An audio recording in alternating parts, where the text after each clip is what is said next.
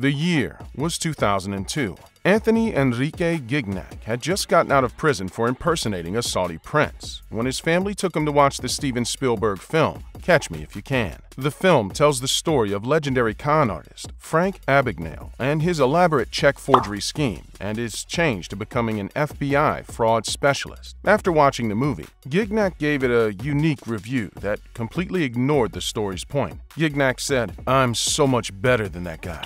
And just maybe, he was right. Before Gignac began impersonating Saudi royalty, he was an orphan child from Colombia named Jose Enrique Moreno. Gignac was born in 1970 during a tumultuous period in Colombia's history, the War on Drugs. The South American nation became a war zone between cartels and law enforcement. Gignac would have been forcibly enlisted into a cartel as a child soldier, if not for a couple in Michigan, the Gignacs, who adopted Moreno and his younger brother in 1977. The move to America changed Moreno in two significant ways. First is the wealth. Gignac had never seen so much money in one place. When Gignac and his brother first arrived, they supposedly ate like they were starving. Sadly, they probably were, and had been for most of their life. The second was the high status held by upper-class Americans. Gignac came from poverty and homelessness, so his perception of American culture was that of any other immigrant, a desire for something better,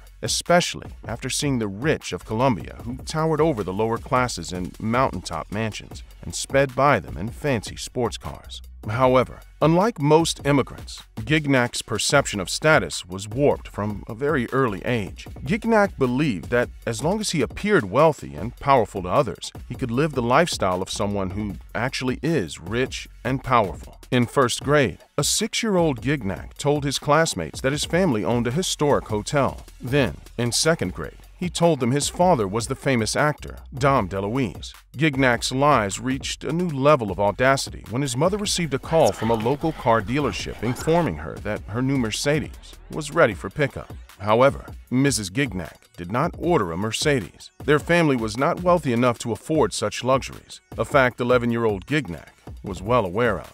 That is why he walked into the Mercedes dealership claiming to be a Saudi prince. He said his father planned to buy the young prince a brand new Mercedes for his birthday. The dealership believed Gignac's story and even allowed him to test drive a couple of cars before deciding on which car to buy for his big day. When the dealership realized something wasn't right with their latest sale, they contacted the sheriff. Gignac's youthful scam was exposed, leading to Mr. and Mrs. Gignac sending their son to therapy.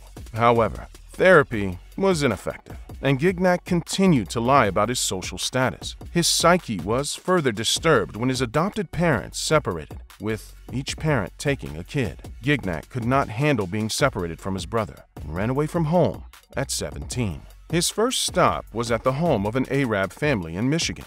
Gignac convinced them he was a Saudi prince who needed a place to stay, and to ensure they took him in, Gignac told the Arab family if they did not provide housing for their prince, they should expect a visit from the royal family's secret police. While staying with his compliant hosts, Gignac got caught impersonating a Saudi Arabian arms dealer and fled Michigan. From there, Gignac ended up in Los Angeles, where the status-obsessed 17-year-old found himself in superficial heaven.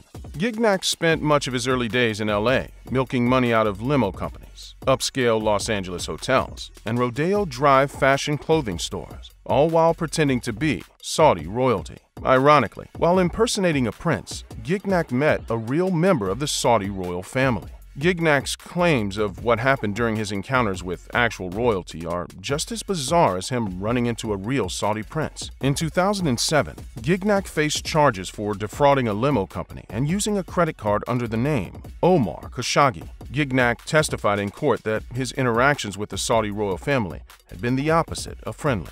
Gignac claimed the prince and other male family members performed certain acts with Gignac and subsequently paid him hush money. In other words, Gignac had a logical argument as to why the prince would want to keep him quiet. The incident led to Gignac carrying his royal fantasy to the next level. After his brush with Saudi royalty, Gignac changed his name to Khalid bin Al Saud, who's an actual Saudi Arabian prince. With his delusion growing stronger, Gignac continued masquerading as a Saudi prince, now with the legal name to prove it. He hopped around California, Hawaii, and Florida, committing petty acts of fraud and spending short periods in jail whenever he got caught. Gignac routinely scammed free nights at five-star hotels and followed them up with a few weeks in jail once caught. After spending over 50 days in a Miami jail, Gignac found a new class of victims: wealthy Miami lawyers. Statistics show the average IQ of any attorney in the United States is 108, or 8 points above the world average. However, top-tier attorneys score at around 130, landing them in the gifted category. After scamming stores and hotels, Gignac started targeting attorneys in Miami. He enticed them with opportunities only the Saudi royal family could offer, which is a problem since he's Colombian. He tried to trick Yale graduate Johnny Cochran, who's also otherwise known by pop culture as the head attorney for O.J. Simpson's Dream Team. Gignac requested Cochran and his associates to meet him in jail to discuss his defense. However, Cochran didn't take the bait and decided not to take Prince Gignac's case. But even though skeptical attorneys shook their heads, there were several others who only saw potential. While sitting in a Miami prison, Gignac, now legally Khalid, began calling every attorney in South Florida, claiming he was a Saudi prince seeking representation. After much searching, Khalid's call was finally answered by ambitious Miami attorney Oscar Rodriguez. Oscar saw an opportunity to help Khalid. The bondsman he hired to bail Khalid out of jail later said Rodriguez was mesmerized by the prospect of representing royalty, with the possibility of becoming the lawyer of the Saudi royal family. Rodriguez sent his two bondsmen over to get Khalid out on a $46,000 bond that was supposed to be provided by the prince's father. Of course, the funds never materialized, and Rodriguez told Khalid he would have to return him to jail. Ever resilient, Khalid devised a creative plan that would get him out of the pen. Khalid instructed the bondsman to take him to the American Express office to withdraw money from his family's account. Instead, when the bondsman dropped Khalid off, he rushed in and began crying out to the tellers that he'd been mugged and needed a replacement card. If they did not, he would call his father, the king. The tellers immediately believed him, but had to ask him a security question before allowing Khalid to withdraw from the royal Saudi accounts. But what were the questions? To access the account, Khalid had to know the last two purchases made on the account's transaction list, a list the Colombian prince had never seen. Either Khalid had done his research or got ridiculously lucky because he answered both questions correctly and received a new platinum card containing a $200 million line of credit. After pulling off this stunt, Khalid had convinced the bondsman he was legit and confirmed Rodriguez's hopes of representing royalty. Caught in the throes of euphoria, Khalid took his bondsmen shopping. They rode around town in two limos, buying Rolex watches and other luxurious items. Even though Khalid still had to go back to jail, Rodriguez was hopeful about the future. One day, Rodriguez got a call from American. The express worker informed him that his client, Khalid, was not a Saudi prince and was currently committing fraud. At that same moment, his client was with his wife and daughter about to board a plane with first-class tickets in tow to New York. Rodriguez failed to catch Khalid at the airport, but captured the masquerading prince in his Four Seasons hotel room after hopping on the next flight to New York. Khalid tried to escape, but an enraged Rodriguez threw him on the ground. On their way back to Florida, Gignac almost got Rodriguez arrested at the airport after screaming that he was being kidnapped. Knowing a flight wouldn't pan out well, Rodriguez drove the prince to Miami in the trunk of a rented car. He returned Gignac to jail, recollected their bond, and left with the humiliating experience of being conned by the fake prince. Years later, when Khalid got out of jail, he used social media to keep his con going. Khalid began posting photos of himself wearing Rolexes and riding in fancy cars. Social media exacerbated Khalid's desire to flaunt his status as a prince. Many people genuinely believed Gignac was Khalid, especially now that he could prove his wealth with online pictures. This new level of fake legitimacy opened a new door for Khalid, an entryway into the wallets of the super rich. And the person who opened the door was a British asset manager by the name Carl Martin Williamson.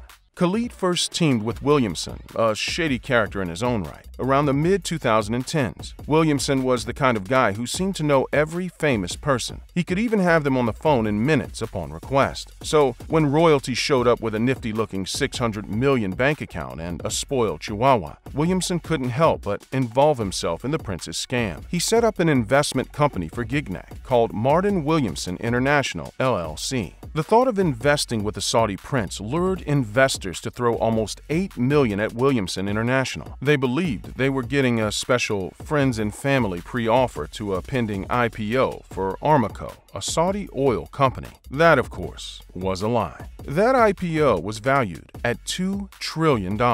By comparison, Apple's market cap is currently $2 trillion as of this video's publication. Williamson helped produce information that detailed the basics of Martin Williamson, like its logo, which prominently features a fancy crown, symbolizing its royal Saudi ownership. He also showed investors its convenient locations in both New York and Dubai. The information looked perfectly legitimate, and Williamson knew it would attract investors. However, this strategy was more ambitious: offer exclusive equity to wealthy individuals. Khalid gave the thumbs up by writing the official announcement for the IPO's public launch. He wrote about how pleased he was that he, His Royal Highness, was a player in the Saudi Arabian oil tycoon. As icing on the fraud cake, the company's logo bore a royal crown. The crown in Khalid's name carried a prestige that Williamson used to lure in potential investors. Their first taker was an investment banker in London who lent them $150,000. Riding that initial success, Martin International recruited 26 other investors who assumed the Martin Williamson Company was an early capital funnel leading to the glorious Aramco. From those 26 investors, over $7 million was milked. Imagine you're a wealthy investor who wants the honor of being a shareholder of Aramco. Not only would you be involved with one of the most prestigious oil companies in the world, but you'd also be friendly with Saudi royalty.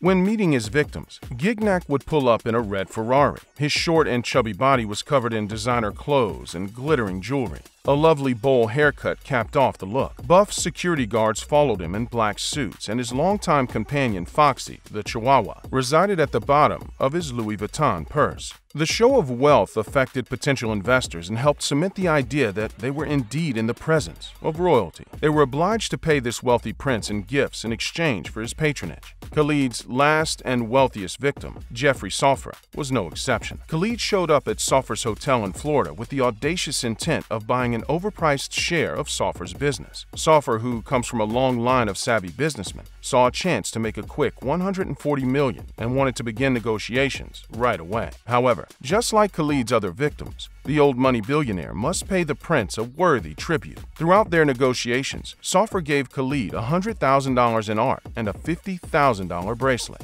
He even invited the prince to his $29 million home in the snow-capped mountains of Aspen. At this point, Gignac is claiming to be next in line for the Saudi throne. Khalid happily accepts, hoping he can continue to milk more money out of Soffer during the visit. Instead, Khalid will make the most costly mistake of his conning career. During an upscale dinner at a popular Aspen restaurant, Prince Khalid ordered a dish that came with prosciutto, a cured meat derived from pork. Soffer immediately knew something was wrong with this so-called Saudi prince. The royal family of Saudi Arabia is famously conservative regarding their adherence to the Quran, forbidding the consumption of pork. Soffer alerted the State Department, which investigated Gignac. After the investigation revealed that Khalid was actually Gignac, the prince was arrested at JFK Airport and charged with an array of fraud crimes. Once the evidence was shown in court, Khalid received an 18-year sentence in 2019 that included an order commanding the trickster to pay